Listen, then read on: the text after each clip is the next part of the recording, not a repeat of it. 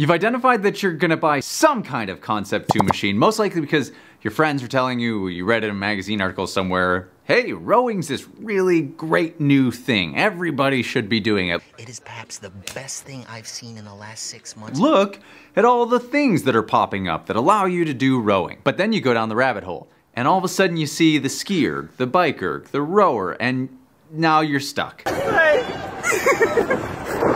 Which one do I buy? I can only afford one. Help, please. I've spent most of my career using the rowing machine, but back in my CrossFit days when I was competing, I spent a very healthy amount of time getting my butt kicked by all of these machines. And in fact, A, I have all of them in the garage here, but B, I've also done a workout that included all three. Actually, check out that video. We're gonna link it here. I did a triathlon with all three machines. So I've got my butt whooped by all of them. If this is your first time here, welcome to Dark Horse, where we build better humans through rowing. Ultimately, the decision's gonna come up to you based off of all of your factors for validating which piece of equipment. In today's video, I'm going to break down the values of each of these machines, why they do, what they do, how they do it, and why you may make a decision on one over the other, just helping to give you the decision-making power so that you can ultimately make the right one for you. But I do understand that all of you are gonna have different decision-making variables, so that part is pretty personal. And at the end, I'm gonna give you my personal favorite of the three.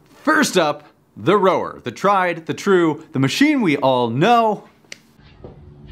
As we stand now, the Model D is kind of Concept2's latest rowing machine.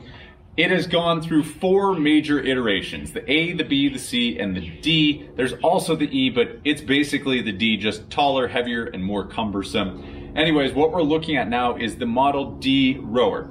It was the first machine, other than oars, that was where Concept2 started, but it was the first machine they made, which means that it's been through the most iterations, the most testing, and really why it's such an indestructible machine and why it really got its start is because it's made out of very simple parts. The Dreiskacker brothers built this thing to just be indestructible. They're engineers, they engineered it out of bicycle parts essentially to begin with. So on this machine, you can rest assured that you're getting something that will stand the test of time.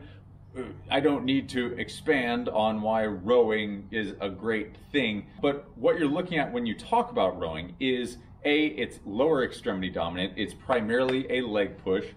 B, it's posterior chain dominant, which means that your backside, from your hamstrings, your glutes, your back, your scaps, all of that are working together to create the movement. And you're also working core to extremity. So meaning from the midline, everything radiates out and you're creating this chain of a movement. And it's about as full body as one can get. So that would be the value behind choosing rowing over the ski erg or the bike erg.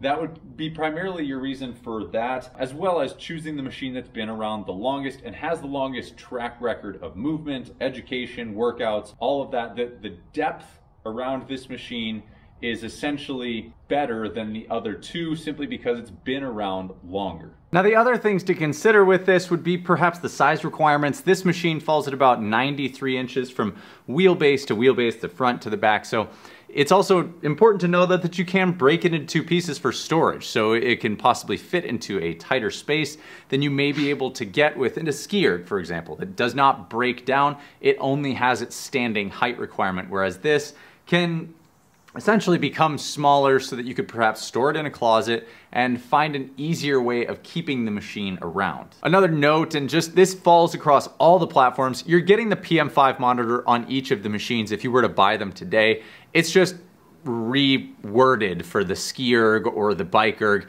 And so that's an important note to make as well. The data screen that you're going to get will be the same across all machines. All right, that covers the rower. That's the first and oldest machine. But next up would be our second oldest machine. This was not a latecomer. It's been around for quite a while in many iterations. In fact, the first one just took the rower and put it upright against a wall. The ski erg, this guy right here. Come on, let's go look.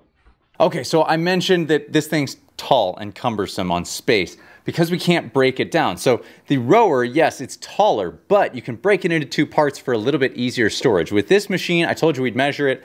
Let's see how tall it actually is. We're at essentially 7 feet. So this thing is 7 feet tall. Then I'll measure the pad for you. The pad is 4 feet. 7 feet by 4 feet. If you go with this rolling stand, you need that because you don't want to attach it to your wall. Now, maybe it's a beautiful piece of art. Maybe you have a beautiful Danish modern home with white walls and leather furniture, rugs on the ground, and you want that simple black statement piece square on your wall. This could be that. However, if you have a cluttered home like I do, and I'm sure all of us do, especially I have kids, Lord knows I have toys and whatnot everywhere. I'm not about to put this on the wall in my house, maybe in my garage, but I like the flexibility of having the rolling floor stand because it just makes my life a little bit easier. So I just have to accept that I've got a 7 by 4 foot footprint that is going to always be here. That's an important note and just something to be thinking about. Now, another similarity about these machines is they all share the same flywheel. So you're going to get essentially the same noise factor out of each machine. Whether you think that it's loud or quiet, that's your decision. But the point being, each of these flywheels is the same as what you will find on every other machine. All machines are equal on the flywheel. Now, the thing you will see, for example, on the ski erg is that there's a plastic sheet over part of the flywheel.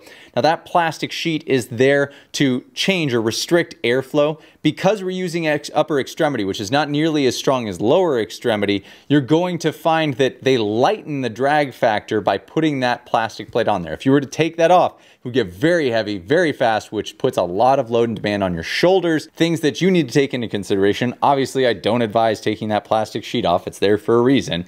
And then understand that, again, upper extremity dominant, anterior chain dominant, and still core to extremity as with the rower. All right, that covers the ski erg. That would be option number 2 that you could buy of the Concept2 lineup. About the same price point on these things. We're not seeing these massive price jumps. So if you're saving for one of these machines, odds are you're going to be spending about the same amount of money. So it's not really a money decision here. I would say it's more of what you're trying to accomplish. But next, let's get to the newest, the latest, the greatest. Maybe not the greatest. That one's up for decision. The new kid on the block, the biker. What you've got with the biker is essentially the same components as with every other machine that Concept2 has made. The difference, you're on a bike, whether it's skiing or rowing. It doesn't do anything different than any other bike would, whether you took a standard road bike and put it on rollers, or if you bought another spin bike. What is different though is that patented Concept2 flywheel feel.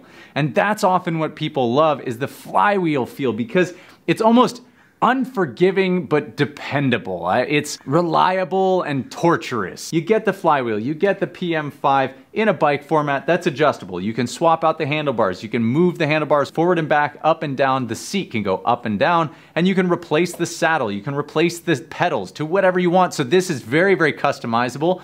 Unlike the other 2 machines where you don't have an opportunity to really customize it the way you want. With this, you can change out all of the pieces. In fact, I've already swapped the pedals for clipless on mine here. And what you get is, with a PM5, you can now connect to apps like Zwift. And if you have some kind of like indoor cycling app, it will most likely connect to this monitor. You are getting an indoor spin or cycling experience, but on a Concept2 machine, which is often going to put your price point lower than something like a Peloton.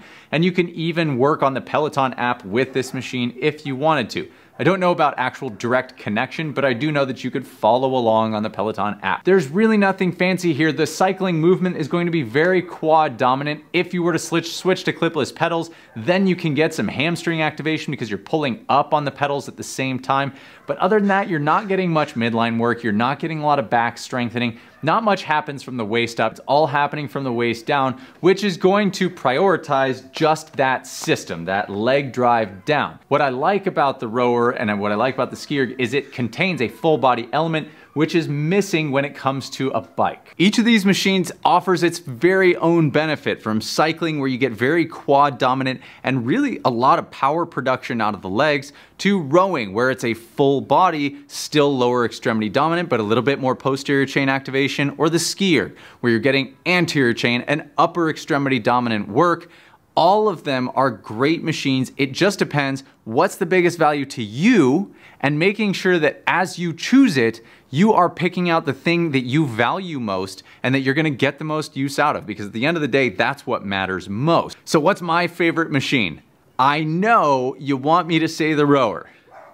And yes, I love the rower because there's so much value to it. However, for my own personal edification, what I really love right now, it's the biker. I like that I can sit on the machine and get some good spin out of it that's a little bit more mindless because I've spent so much time over my life on the rower, on the skier. I'm enjoying the bike for the time being because it's new and it's fun. And like I said, it's the new kid on the block, so I'm having some fun with it. That's my personal favorite at this moment in time. And after you've picked the machine that makes the absolute most sense to you, make sure that you go to our website to check out our workout programs, in which we have programs that help you on every single one of these machines, and click that subscribe button so that you can become a dark horse and join our community and make yourself a better human. If you want more, check out our latest video. If you want workouts, check out this workout playlist. I love you all. Go do great things. I'll see you on the other side.